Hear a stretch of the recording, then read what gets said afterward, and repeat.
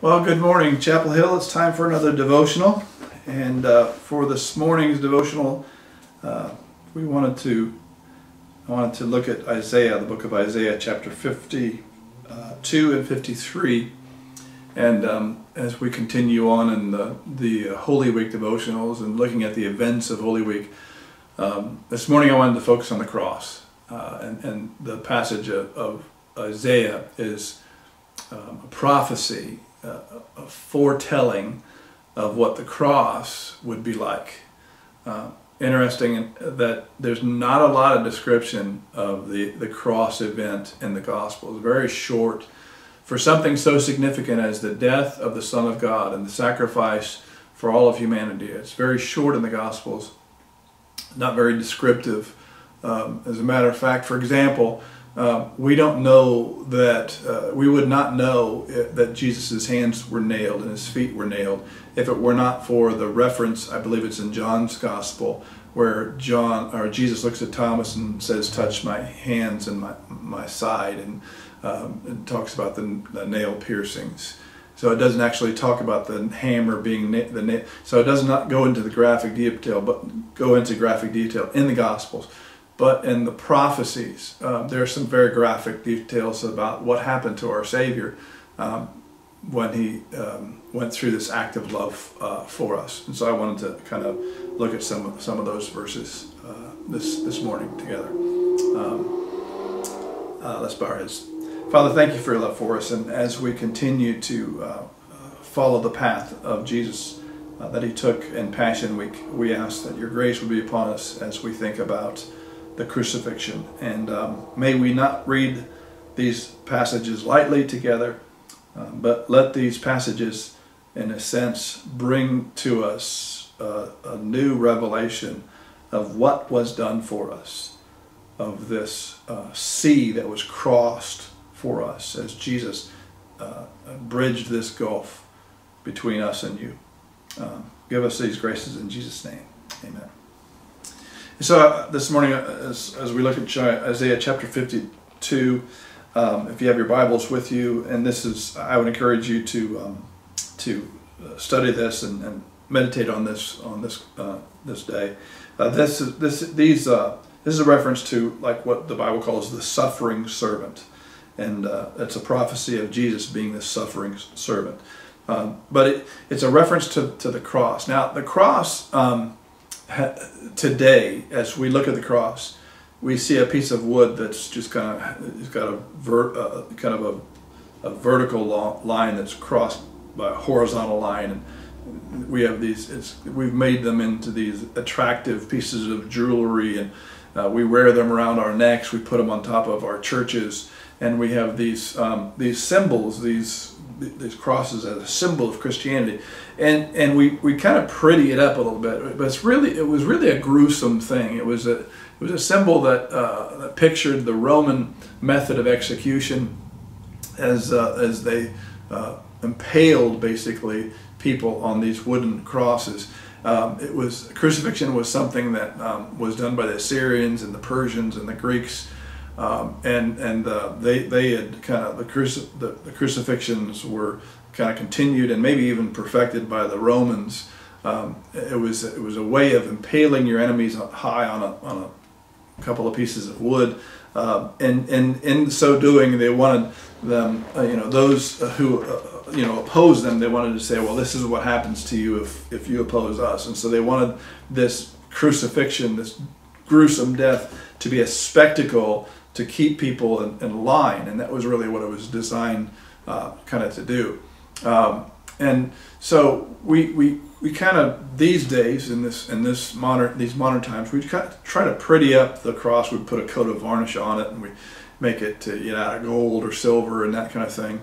And we don't talk about the gruesomeness of the event.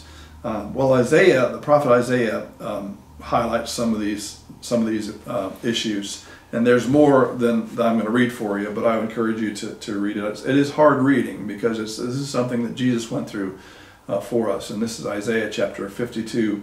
I'm going to start in verse 14, then I'll drop down. But verse 14 says, "Just as there were many who were appalled at him. His appearance was so disfigured beyond that of any man, and his form marred beyond human likeness. And this is a reference to the beating that he took prior to the cross. Chapter 53, verse 2, halfway through, it says, he had no beauty or majesty to attract us to him, nothing in his appearance that we should desire him. He was despised and rejected by men, a man of sorrows and familiar with suffering. Like one from whom men hide their faces, he was despised, and we esteemed him not. In other words, the prophet was saying, Jesus was one of those. In his suffering was so intense, it was something you look away from. You hide your face from it. You just kind of look, I don't want to look at that. I don't want to see that. And so Jesus' suffering was marked by how despicable it really was. Verse 4, surely he took up our infirmities, and he carried our sorrows. Yet we considered him stricken by God, smitten by him, and afflicted. And verse 4 there is something you need to meditate on it. It's just very deep in what it's saying to us. He in his crucifixion, and his sufferings, he was suffering for us. And we looked at it and we said, how appalling, how horrible this person. He must have done something horrible to do what he's deserved. And it's just ironic that he was taking our sufferings and we were kind of looking down on him for the suffering. Verse 5, but he was pierced for our transgressions. He was crushed for our iniquities. The punishment that brought us peace was upon him. That's a phrase you need to memorize and meditate on. The punishment that he endured brought us peace. That's the trait of the gospel. He took the punishment, we got the peace. The punishment that brought us peace was upon him. That's a powerful version, Old Testament version of the gospel. And by his wounds we are healed. We all, like sheep, have gone astray. Each one of us has turned to his own way. And the Lord God has laid on Jesus, on him, the iniquity of us all. And so Isaiah goes into great lengths to describe, and there's more in Isaiah. There's more in chapters earlier and after 52 and 53. The one verse talks about plucking out his beard and the spitting and the mocking and you know, being disfigured and all of this kind of stuff that's talked about in this passage of Scripture. We don't like, as Christians, we don't like to talk about that aspect of the sacrifice, of the Christ event. The Good Friday, the darkness of Good Friday is one of the events that we kind of look away from. We just can't. And we try, and again, as a culture, we try to pretty it up. We put a cross around our necks or on our steeples. If we showed the ugliness of the cross, it would not be something we'd want to put around our necks or put up on our steeples. But we try to pretty it up. One of the first things they did with the body of Christ, as they took it down from the cross, was they cleaned it up and they put perfumes on it.